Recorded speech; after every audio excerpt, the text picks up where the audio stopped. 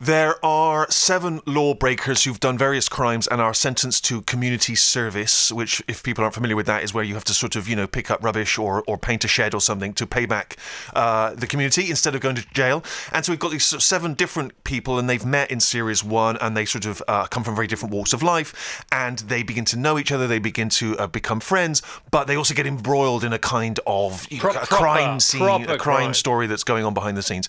So we sort of tied things up to some degree at the end of Series 1, but we left some loose ends, and those loose ends come back to haunt the characters in Series 2. Someone said to me early on when I started writing comedy that you should chase your characters up a tree and then you should throw rocks at them.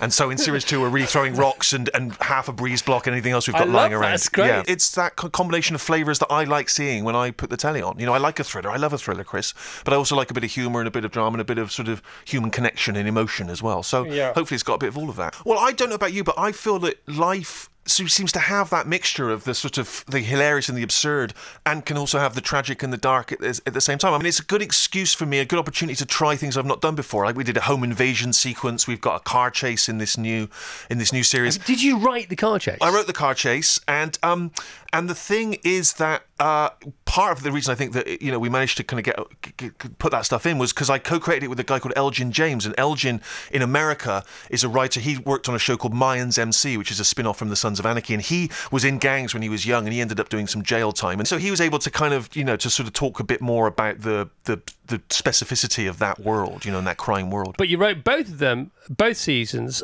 under lockdown. Well, yeah, we started filming just before the first lockdown, and then we got 10 days in, they shut everything down, and so I said to the BBC, I think rather smartly, look, I'm twiddling my thumbs, can I write a whole other series while we're in lockdown? They said yes. So when we resumed filming, we did 2 series back to back.